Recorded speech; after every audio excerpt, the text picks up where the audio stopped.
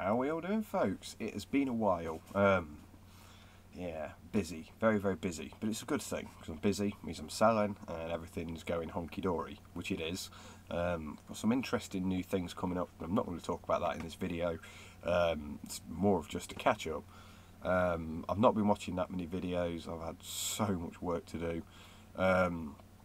And you can't catch up. You view your subscriptions on YouTube, and if you stupidly subscribe to as many people as I do, you're lucky to get 2 days worth of videos. So you just have to keep going down the list and going, I used to like watching your videos, I like watching your videos, see what you're doing.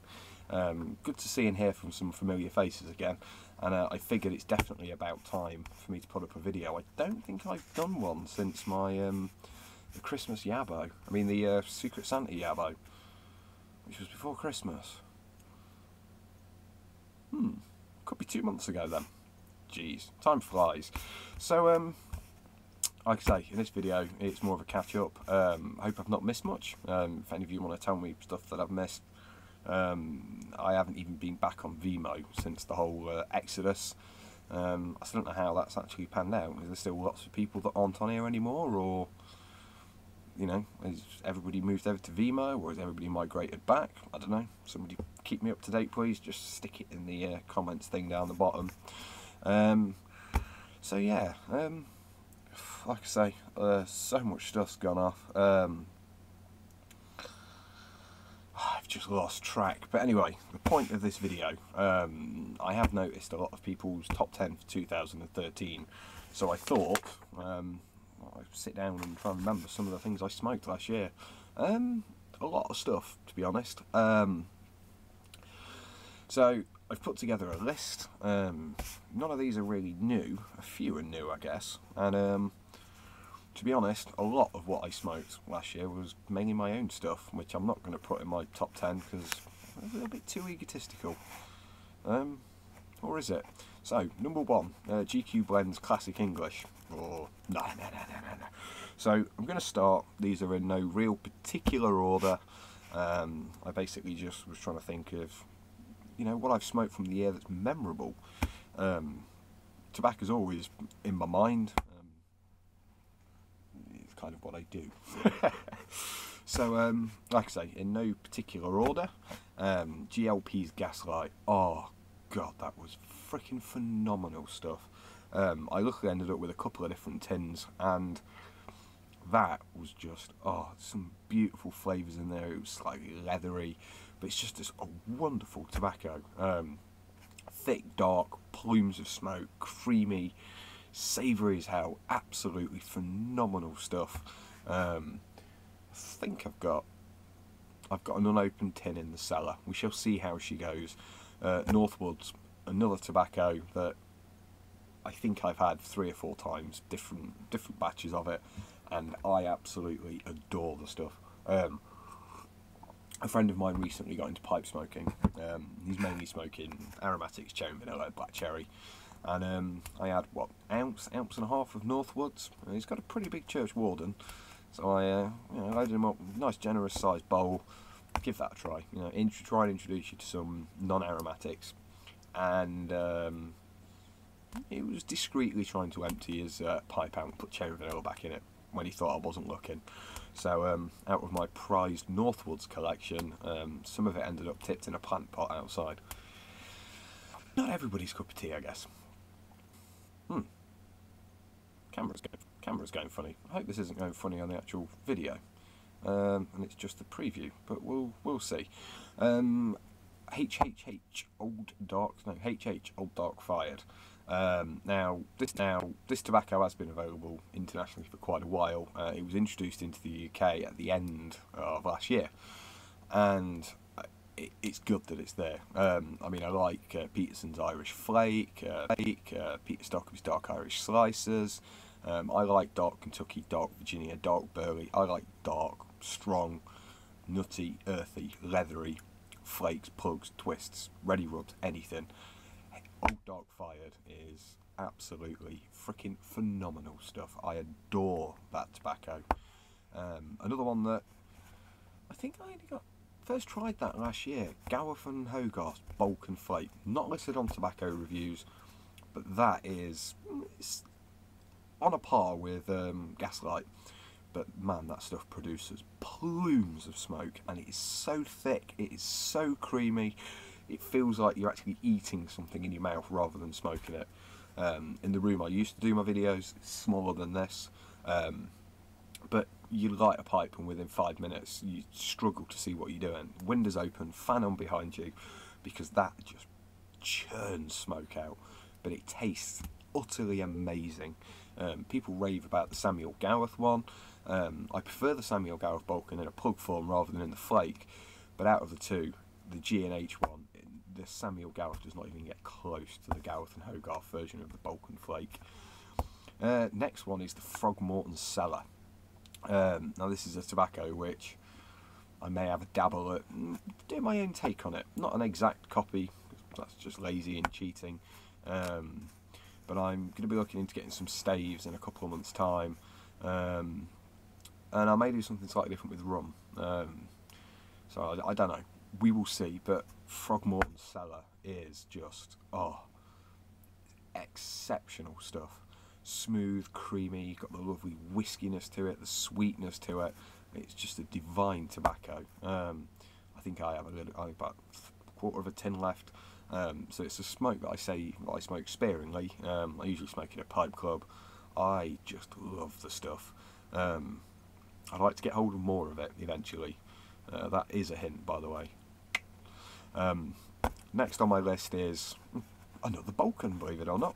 This is the Samuel Gowerth Balkan Plug, which I mentioned earlier when I was talking about the Gowerth and Hogarth flake version. This is beautiful. Not as wet as the sliced sliced flake version that you get in the tin, and I find it's got more of that distinct Samuel Gowerth full Virginia, that kind of, I struggle to put my finger on, but that distinct Samuel Gowerth Virginia sort of taste. Even if you get their blending base tobaccos, they still have that very distinct kind of flavour to them, like Gowerth and Hogarth, always with a background Lakeland scent. There's something about the Virginias that Samuel Gowerth used that are just phenomenal. They have this beautiful kind of underlying flavour that's not a vegetal sort of taste. I struggle to put my finger on it. It's kind of not compost heat, but it's got a very natural vegetal sort of taste to it, which I've not really found with any other Virginias that any other blenders use. Just Samuel Gowerth. Kind of brings me on to a little bit of something. I make a new vapour, the Asquith Cake, made for Chris Asquith, pipe maker. If you don't know who Chris is, then get out from under the rock you're under and do a search for Asquith pipes online, because Chris makes some phenomenal stuff. He's an amazing pipe maker, and like I say, that's the first tobacco I made for a pipe maker. I'm currently working on one for John, Dafflilly, Gio, Giovanni, whichever name you choose to call him by. I'm working on a tobacco for him also, but the Asquith Cake uses a predominant Virginia base from Samuel Gowerth, so it has a very distinct Samuel Gowerth style taste to it. Anyway, I'm dropping away from the subject. Right, number 7 on my list is the Royal Cajun Ebony, which again, I believe early on last year somebody gifted me some of that, and that stuff is freaking awesome. If I remember rightly, it's a Virginia Perique Kentucky blend. It's just Virginia and Kentucky. It kind of goes through a Perique fermentation. It's stoved, and that is exceptionally smooth and so flavoursome. Again, another wonderful tobacco. There's something about it reminds me of Rat Rays. I don't know why. There's something about the Royal Cajun Ebony that it's. If I wasn't told what it was, I'd assume it's a Rat Rays tobacco. I think Charles Rat Rays tobaccos have that slightly unique, distinct kind of character to them. This has got that in it as well. Next on the list is a tobacco that's kind of divided opinion, really. Dunhill's Elizabethan mixture. I was lucky enough to get hold of the first tin in the UK, the sample tin, and I thought it was gorgeous. It's a vapour. I wasn't expecting, and you shouldn't expect from it anything more than a traditional, nice, smooth, with a slight bit of spice, just a very good, honest Virginia and Perique mixture. It was very nice stuff. Number 9 is an old classic that I never get bored of, which is Revol Plug, currently made by Gareth Hogarth, originally by Manchester Tobacco Company, I think it was. That is a wonderful Lakeland plug. Nowhere near as dense as 3Ps, nowhere near as dense as Warrior Plug, nowhere near as dense as Mick McQuaid Plug. But Revol Plug, wonderful, sweet Lakeland style flavours with a nice dark fire-killed tobacco, lovely and rich, lots of flavour. And like I say, it's an extremely good tobacco. And then last one, I can't not include it. If I had the choice out of two, Stonehaven or Rich Dark Flake, I'd probably choose Stonehaven just because it's harder to get. I'm used to having Rich Dark Flake coming out of my ear rolls. I carry it by the kilos. It's such a popular tobacco, but there's a reason it's such a popular tobacco. It is phenomenal stuff. That's my list of 10. I strongly recommend that if you haven't tried any of those, definitely give them a try, because they're all outstanding, top-notch, solid tobaccos. Nothing really aromatic in there. Throgmorton Cellar, I guess, has got some flavouring to it, even though it's just an alcohol-based.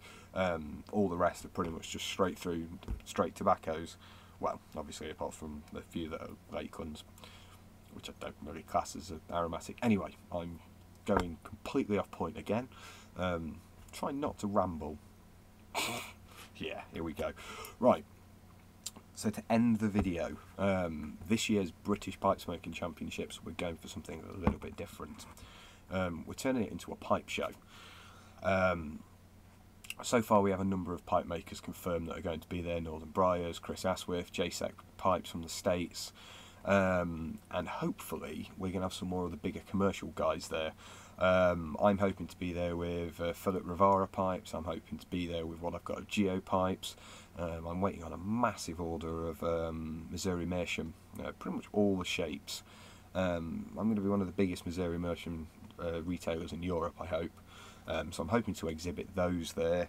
And so this is basically a request. If there's any pipe makers on here who would like to have their pipes exhibited at the British Pipe Smoking Championships, please contact me. What I'm prepared to do is I'm prepared to share my table with other people's stock. People have to send me the pipes, obviously. If they give me a price of what they want for them, I can try and sell them on the day. Whatever's sold I will pay for as soon as I get back home and have unpacked and relaxed, because it's a stressful day. And anything else will be stuck back in the post. Priority track mail straight back to them. It's basically, we just want to showcase the world of pipe makers to smokers in the UK. We have no shows like this. We really want to push for it. Those of you who want to enter the slow smoking competition, which is still going to be the main event of the day, entry is £45. That pays for your pipe, your tobacco, and pays for running the event. It costs a lot of money, and a lot of it is done voluntarily, and it often comes out of the people who run the Federation of British Pipe Club's own pockets. Anyone in the trade that's interested, £30 for a table. It can be anything. You can be there selling estate pipes, junk you've picked up off eBay you want to sell. A few people want to share a table. I know that they would want to. So yeah. Oh, there will also be Q&A sessions on the day as well. We'll have one with pipe makers. We're trying to get Alan from Reborn Briar to do a couple of little seminars. I'm potentially going to be doing a blending session on the day, and a session on snuff as well. So any of you in the UK, please come along. It's a wonderful day out. Join together with all pipe smokers. We're all together. So it's Sunday the 13th of July at Newark Showground, which is in North Nottinghamshire. You're slap bang in the middle of the UK. We thought it was the fairest for everybody, even people from London. You know, you've only got to go up the M1. If you're up in Scotland, you just got to come down the M1. You know, we're slap bang in the middle. Good transport links. There's there's trains, and there's good roadways to get there. Like I say, Sunday the 13th of July. So I'm hoping to be back very soon with another video. I've passed 2,000 subscribers. Thanks to all of you for subscribing.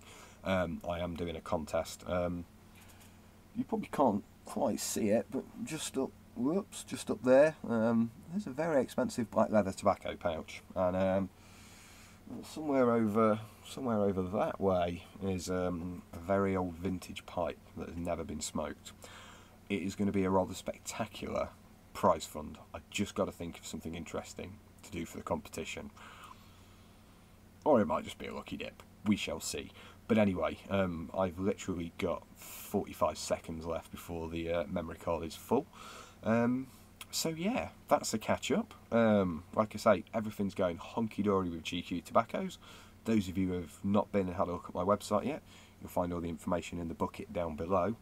And it's good to speak to you all again. I will try and keep up to date with videos.